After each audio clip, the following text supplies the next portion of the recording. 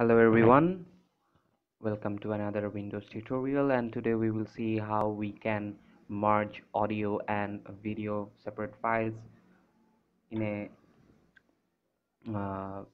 using a software that is not really fancy. Yes, you can do it in Adobe Premiere and stuff like that, but if you just want to merge an audio and a video without using anything fancy or without going through a lot of stuff, then this is the easy way. And the software is called Qt Audio Video Merger. Like, if a software itself is called Qt, you gotta use it, right? It's cute, it has Qt in its name.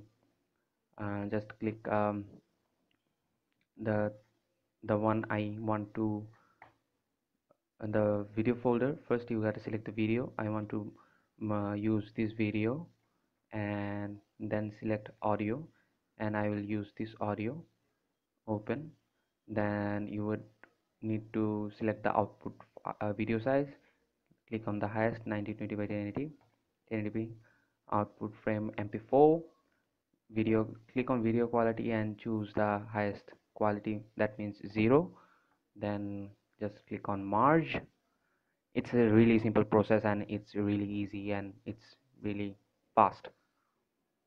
It's gonna take like some 10, I don't know, 10 seconds or something like that.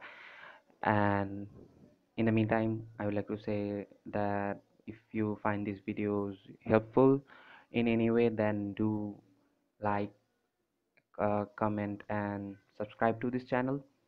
uh, it really helps to let me know that you guys are here. If you guys have any question, comment below. And I would leave the link, download link of this video, the download link of the software, in the description below.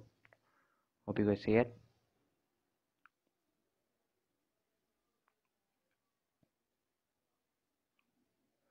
And here's the merged folder. It has both audio and video in it. Hello everyone, welcome to another Windows tutorial. Thank you everyone, and this was it.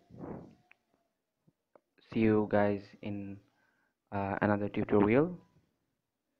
Thank you.